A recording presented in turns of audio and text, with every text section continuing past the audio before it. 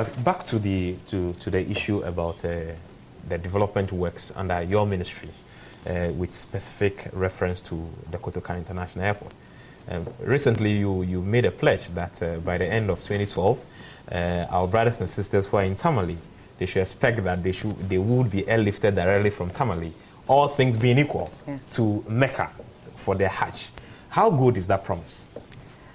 Well, if you look at our manifesto pledge under the transport sector, we promise to upgrade the Tamale Airport to an international standard.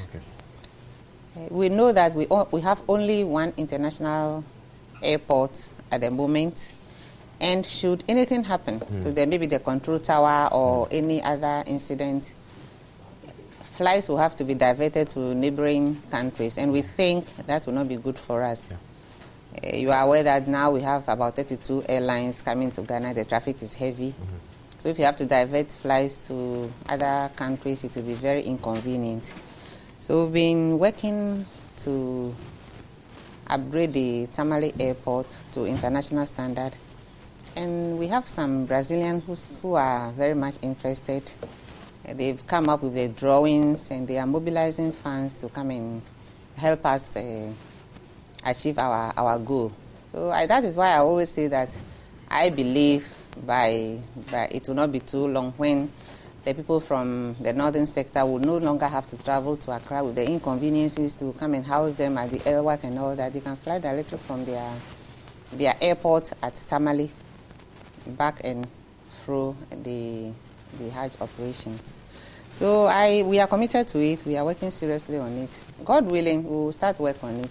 You know, with the SADA project, Tamale Airport is very, very key because perishable goods will have to be airlifted to other countries. And can you imagine, we'll have to carry all those things to Accra, the handling and all those things. It's better. Cumbersome. Yeah. So we believe that once the Tamale Airport is fixed, goods can be exported directly. Now there's a lot of yam which is exported from Ghana, but they have to come to Accra. Yes. So, and we know the northern sector is endowed with yam. So once the Tamale Airport is fixed, it will facilitate trade and it will reduce cost also, because the transport cost between Accra and Tamale or the northern sector will have to be added to the air freight. So we believe that once that one is taken, the Tamale Airport is fixed, it will be airlifted directly from the Tamale Airport. So we are very, very much committed. I was there and I look at the infrastructure. Tamale Airport has a big land space. Yep. So even constructing a runway as farther as we want will not be a problem. Okay. Yeah. So we are working seriously on it. And since I made that statement, I've had a series of calls, and, because and we are committed to it. Yeah. It's an interesting investment. We want to do it. Yeah.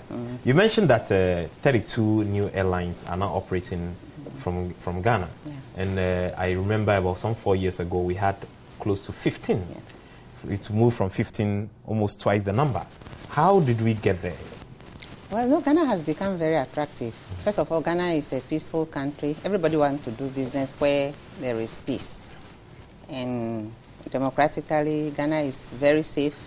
So everybody wants to come down and do business here. And particularly with the oil find, Ghana has become very, very, very attractive. And I'm sure because of that, many people are traveling to Ghana. And the airlines have found it to be a business venture that they should get in. And that is how come they are all coming here. Since last year, we have Brussels, Air Portugal. I mean, I can't name it. Many, many airlines are coming. Turkish Airline. Can't remember. Brussels. I mean, all of them are coming. And they are having a good business here. So the airport has become our concern because we need to do some expansion work. So as at now, the aprons, I mean, that's where the aircrafts are parked. There's expansion work going on seriously. When you go to the airport near the Jubilee Lounge, you see that there's work going on to expand the apron so that many more aircrafts can have space to park.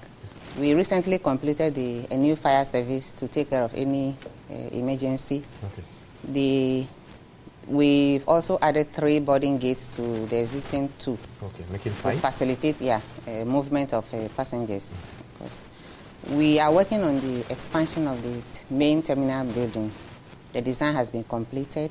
This will involve the putting up of boarding gates. Boarding gates, as you know, like boarding bridges. Okay. Boarding bridges. Okay. The long one that you see even when you go to Lagos Airport, you don't have to climb stairs and all that to board your aircraft. They are all included. It includes a multi-story car park. You know, the car park we have now is very vast, but it's very inconvenient for you to go to the departure terminal. So we think that to facilitate movement of people, there's a need to reshape the airport, include a multi-story car park. Also, there will be a concourse linking the terminal building to the car park, so that you can easily move your goods to the departure hall. All these are being worked on, and we are hopeful that once the funding is secured, by the second quarter of next year, we should be able to start work. We also want to put up some executive terminal. You know, these big people come in, and we need to make some money out of them. So we are putting up the executive terminal that will house these oil companies. They are big bosses, and these executives who come together. So that would be different from the it's VIP? Different. Yeah, this is different. This is very, very different. For you to use that place, you have to pay. Yeah, so we are working on all this. And okay. We're discussing the expansion work at the Kotoka International Airport. We're back to continue the discussion. Madam, the domestic terminal and then the domestic traffic, I understand we've seen some increase in the flights at the domestic terminal. How many new flights have come in so far? Well, you know, we used to have Amtrak and CityLink. But now we have Starbo and Fly 540. They are also operating domestic flights, and it has become very competitive. So immediately fares have come down as much as about 50%. So that is what competition brings about. Because so more people can now travel by air to Kumasi, Tamale, Takrady. Yes. And the Starbo, the chief executive of Starbo was on a network yesterday and was promising that they want to expand their businesses. So I was called in to react to certain issues, and I promised them that we are working on improving upon many of our domestic airports, like the Kumasi and the Sunyani, and also Takrady. Takrady, the frequency of flights is getting encouraging, and you know the airport belongs to the armed forces, and we just appealing to them to give us the opportunity to do a civilian extension. So that it will take care of only civilians, so that we will stop disrupting their activities. So the negotiation is ongoing. Once we get a clear way, we'll be doing that. But meanwhile, we are using their facilities to enhance the air traffic. The Sunyani Airport also, we plan to do some work on it. The Brazilians have shown interest in the Sunyani and the Kumasi airports. For a place like Upper East, the regional minister has been asking that the WA Strip should be developed into a runway, so that they can also have a use of air travel. So we are working on it. But you know, all this involves a lot of money. It's capital intensive. So we always encourage the private sector to come on board. Most of the time, Ghana Airports Company is able to secure a loan, and they are able to pay back. But it's gotten to a point that they cannot go beyond a certain limit because they will be overstretched. So there's a need for others to come on board and assist, because the airline industry has become very, very attractive. Before when we were talking about the Kotoka International Airport, there's going to be an airport business area. where we have like business centers, hotels, eatery. I mean, many more things that you see when you get to like Heathrow Airport. Yeah.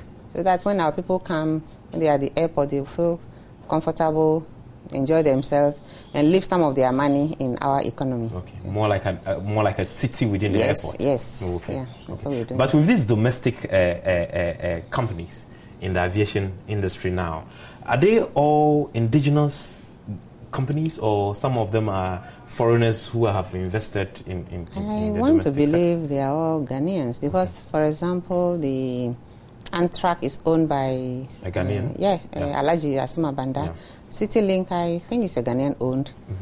Fly 40 and the Starbo, I believe they are also Ghanaians. Okay. I'm not very sure about these two, but I believe, but they are registered in Ghana. Okay. So it's good for us. It creates job for our people. Yes, that is very important, especially for those young men and young women that are involved in the aviation sector. Then you mentioned that the cost of air travels have also reduced. These companies, do they only deal in passenger, or they move goods as well? I am not too sure about that. Okay. When we went recently, it was only the passengers. But even the Starbo, they are thinking of going into the West African sub-region. You know, it's difficult to commute between one African country and the other than going to Europe. So they are looking at that to facilitate movement between our neighboring countries. At times when you have to travel to maybe a place like Cameroon, you may have to go through Kenya.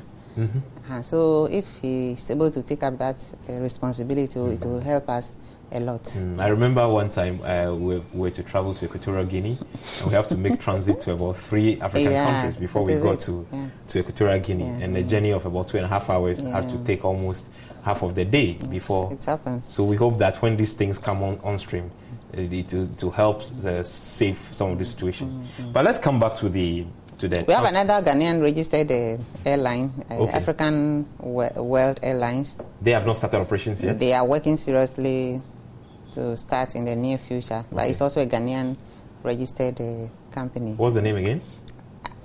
African World Airlines. Oh, okay, African World Airlines. Being promoted by Togbe Apede. Oh, okay. Okay, that Buenfia of Soccer traditional area. Oh, that's great to hear.